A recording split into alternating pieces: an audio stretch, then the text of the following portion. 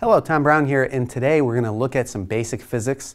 In a previous video, we had explored the role that kinetic energy plays in your techniques, and we're going to go back to that. Now, you might recall kinetic energy is equal to 1/2 the mass times the speed squared.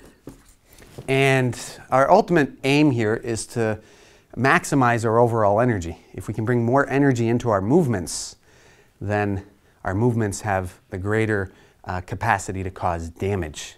So ultimately, we want to maximize our energy. And in a prior video, we discussed how critical a role speed plays in this overall process.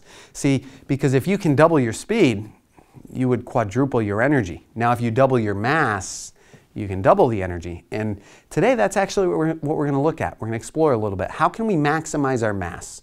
How can we, because our ultimate goal here is to maximize the mass that we bring into motion, because it's mass in motion that can cause damage. And just to drive that point home, I have a 2.5 pound weight.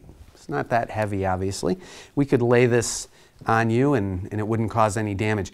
But if we were to drop this weight, you can hear the effect. Now, what if we would double the mass? Well, we could double the effect. And again, our goal now is to maximize the effective mass that we bring into motion. And although we could gain mass, we could actually, put on mass. But I'm not talking about going to a buffet and working on gaining weight in that manner. But you could certainly train. You could work to develop muscle mass, and that could have a positive effect. What you want to be careful with is you don't want to gain mass at the cost of speed.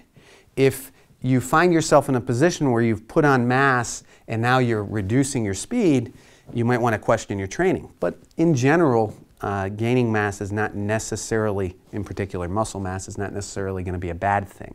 But the mass we're going to look at today is something we call effective mass.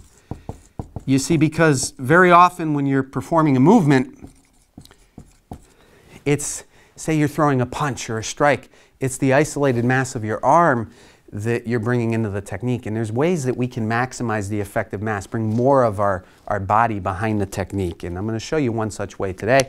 I have Moses here to help out, and we're going to look at a basic technique. So let's go join Moses, and we're going to explore a very important technique in our system, one that we come back to often, shielding hammer, which is a left roundhouse, punch defense, followed by a hammer strike, and then we have to close the distance because I can't reach him for my elbow strike. But that movement is more than just closing the distance, and that's what we're going to explore. See, if he throws his punch, again, we could just focus on the isolated movement of our limbs here, and that could be the mass behind just our arm that's generating power, but that's not going to be as effective. Now, if you look at this technique, the way I heard one grandmaster describe this elbow strike, if you look at it like the bumper of a car, because when a car collides with an object, they can cause incredible damage, and very often it's the bumper that collides first. Now, is it the bumper that's causing the damage? No, it's all the mass that's behind the bumper. So that's what we want to do. Let's bring more mass behind our elbow strike, and the way we're going to do that is instead of stepping with our front leg and dragging our mass, dragging our body behind, we're going to push with our back leg. So instead of a step drag, we're going to do what we call a push drag. I'm going to push off my back heel. I'm going to project my center of mass forward so that that's the driving force behind the technique. So now we have our hammer strike. I continue around, I collapse the elbow, I drive off my back leg, and I'm launching, you can see, my body into the technique. And one other tip I'll give you here is pay attention to the timing. As I project, you'll notice that I'm landing as the elbow collides with my opponent, because that's going to give me stability. So that if I'm striking a much bigger opponent, if I'm striking, I'm not going to collide and bounce off. I need to root myself on impact so that that energy absorbs more into my opponent rather than causing me to just bounce off of him.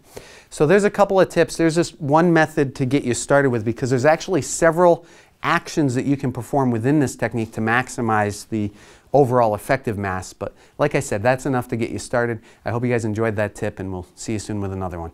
Take care.